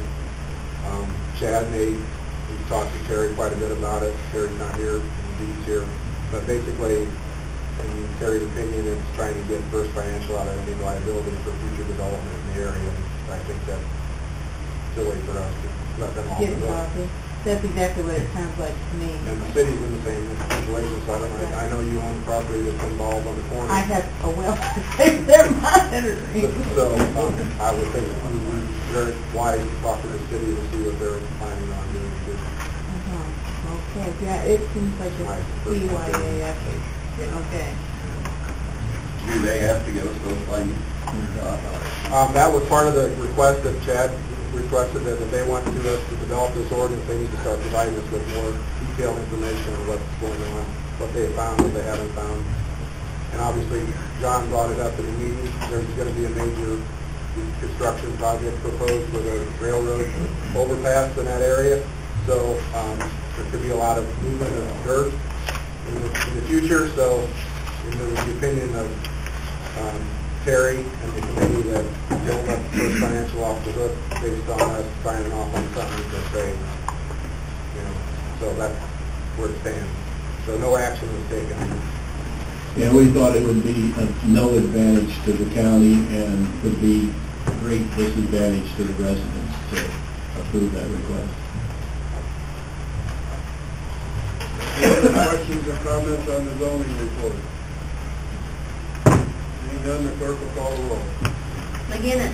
Yes. McTaggart. Yes. Awful. Yeah. Fursley. Yes. Shore. Stibnite. Yes. Whitlow. Yes. Hall. Yes. Anderson. Barron. Yes. Bill. Yes. Bolden. Yes. Kokenauer. Yes. Crow. Yes. Curtis. Yes. Hasbargen. Yes. Johnson. Yes. Crumbly. Yes. McNeese. Yes. That motion is approved 19-0. 18 with one abstention. Transportation and Highway, Mr. Bill. Mr. Chairman, members of the county board, was committees in the Board of Transportation and Highway, that they do submit the following report on the matter before them. The committee met here for County Highway Building on May the 5th, 2017, at 9 a.m. Members present were Bill, Alt, Crow, Johnson, and Hagelberg. Kevin Bolden and Larry Hagelberg were absent. Also present, County Engineer Bill Moore, County Board Chairman John Sherrill, County Board Member Marvin Finney, and Wendy Davis of the County Republic. The meeting is called to order. County Engineer Bill Moore opened Summer Milford Ox Culvert bid. The bids were as follows. County material for $45,144 and McCann concrete $45,244. The bids were taken for review and acted on later in the meeting.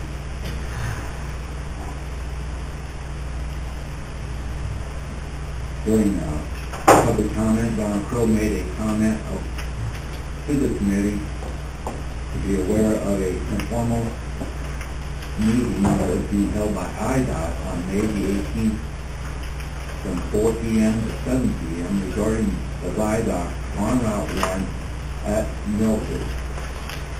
And a comment on a conversation we just had in the previous time. The claims of financial reports from month were reviewed. It was moved by Paul Galt and called by Don Crow to pay the bill subject to county board approval. A roll call vote was taken and motion carried. County highway was $116,793. County bridge was $17,752. County motor fuel tax was $26,377. And township motor fuel tax was $201,404. County Engineer Bill Moore gave an update on County Highway 8 and County Highway 37 intersection, stating that there has been many accidents reported at this location. That's up in the Northwest County, Brooksport Township area.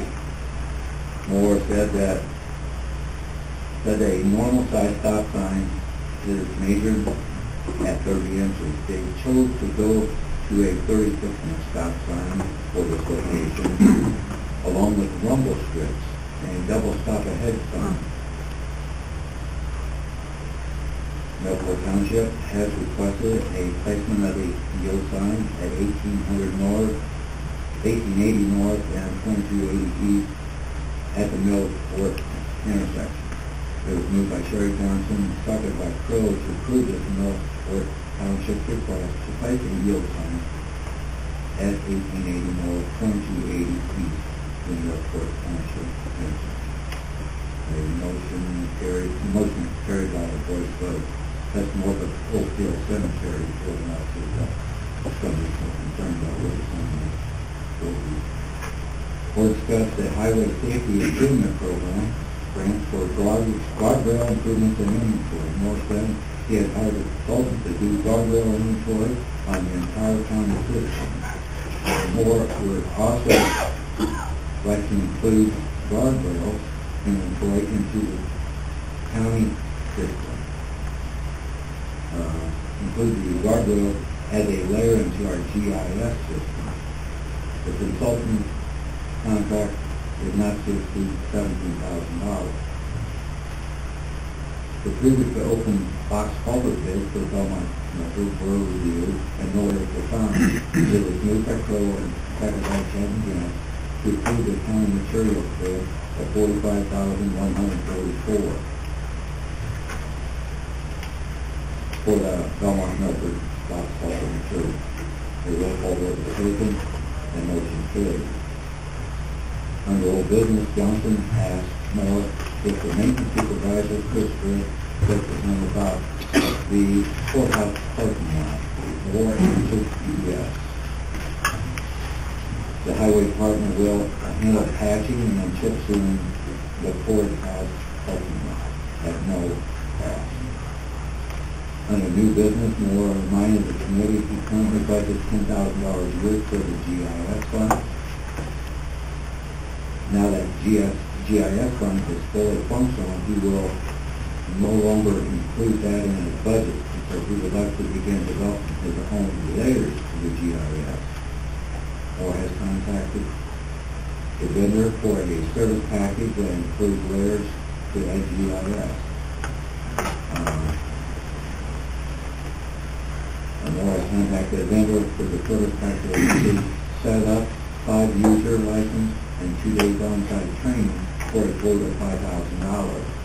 He said he would like to be able to add 2 additional users and is waiting for revised quotes that include this. He is also looking for a proposal to move forward on the GIS layer that includes all the bridge information. Also, Moore spoke to the committee about hiring an additional administrative staff to replace the current administrative secretary when it comes. It was about 4 years experience on that one, so unfortunately she can't believe somebody. Moore knows that the secretary for the additional position is not budgeted. Moore said he believes that he will need to hire a person at a starting administrative salary rate, secretary rate, rather than exactly clerk rate in order to find a good candidate. Lastly, McGinnis told the committee the highway department repaired a culvert in front of a home recently, and the homeowner gave a great amount of praise for the crew for their job well performed. As there is no further business, the county service committee is moved by McGinnis and Texas Johnson to adjourn at 9:55 a.m. That motion carried. All this is successfully submitted, signed by all those present, and I will do for the action of this report. Motion on the floor to approve the highway department report. Is there a second? That's awful. Any questions or discussions on the report? Joe, if you're going to chip seal where you patch that, you're going to chip seal the whole parking lot. Just where we pass, just where we pass. So what was your opinion on that? how long you think it, because I heard it turning west. Yeah, I think we can probably continue to maintain the north one for a few more years. I don't know on that south, when you get in that southwest corner, it's getting pretty bad. I don't know what to say about that one. Just have to take it together and see how. That one may want to chip seal, chip seal on it at that point, since it's just parking on that side. We're gonna see how this goes. We've patched several times there, but we've never done the chip seal after the patch, so we'll see if that helps the longevity a little bit. Thank you. Mr. President, you have something? Yeah. I noticed the yield sign is being replaced at 1880 North and 2280 East in the Middleport intersection. Why not replace that with a stop sign? First thing, there's no sign there at all right now. It's an unmarked crossing. It's north of the Oak Hill Cemetery here in Watsika. This is Mr. Corning ran to the Wilson's house years ago. There's a new subdivision out there, a little bit more traffic. The road commission there feels that a yield sign would be a good idea to be placed there. So there's no existing sign there now at all. He just wishes that get a yield sign there, and really the endorsement of the county highway department would be a positive thing for this action. I think personally, yield signs are dangerous. They ought to be replaced or taken off the streets of Illinois. Stop signs mean what they say. Stop. Yield signs just allows you to, most people just go right through them. Dan, I understand your thoughts on that, but some people think roads are made to move people, not stop people.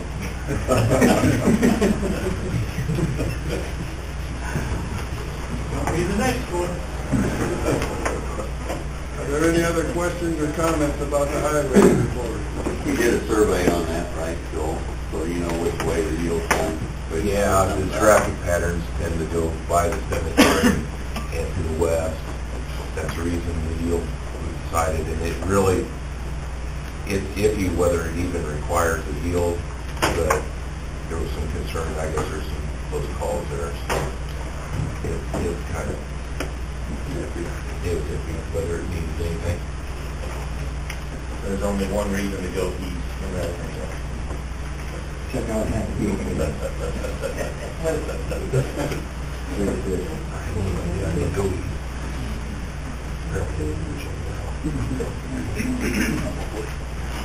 Is there any other comments or questions on the highway report? Seeing none, the clerk will call the roll.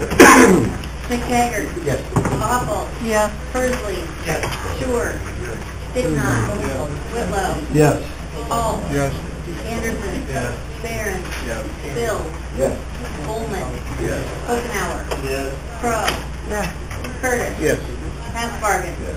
Johnson. Yes. Crumweedy. Yes. Lamine. Yes. McGinnis. Yes. That motion is approved 19-0. Next on the agenda is approving the claims. Everybody has a copy of the claims in front of them. Is there a motion to approve? Mr. Barron, is there a second? Mr. Curtis, are there any questions or comments about the claims? Hearing none, the clerk will call the roll. Apple. Yes. Pursley. Yes. Sure. Sticknot. Yes. Whitlow. Yes. Hall. Yes. Anderson. Yes. Barron. Yes. Bill. Yes. Coleman. Yes. Okenauer. Yes. Crow. Yes. Curtis. Yes. Hansbargen. Yes. Johnson. Yes. Crumweedy. Yes. Lamine. Yes. McGinnis. Yes. McTaggart. That motion is approved 19-0. Next are appointments. A motion to approve the appointment. Mrs. Ruffle, is there a second? Mr. Whitlow, any questions or comments about the appointment? On the board of review, who appoints those? I do. It seems like they're all from one area, Melford, and Shelby. Is there no one else in the county that, from the west or the north? These are the names that were submitted to me by Mr. Yerba, are the people that have served on the board before? I'm just asking a question. Well, the hard part is finding somebody you definitely would think is qualified to do it. And then the second hard part is because of the state statute, the makeup has to be, because of the vote, it has to be 2 Republicans and 1 Democrat. Republicans typically aren't the hard ones to find, the hard ones are the Democrats. And, so I had a Democrat prior over from Gilman, and she didn't work out. I wasn't happy with the work she was doing, and obviously you know his name. Peggy used to work in my office. She's highly qualified, and she's a Democrat. She happens to be from Melbourne. That's why I made the recommendation. We're just I'm Stanford. Any people in the county are not willing to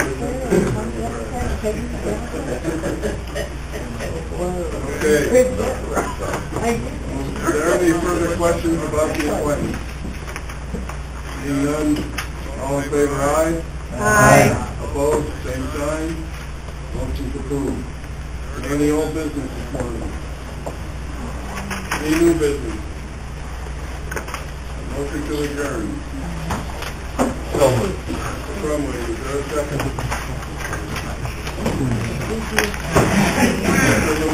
All in favor? Aye.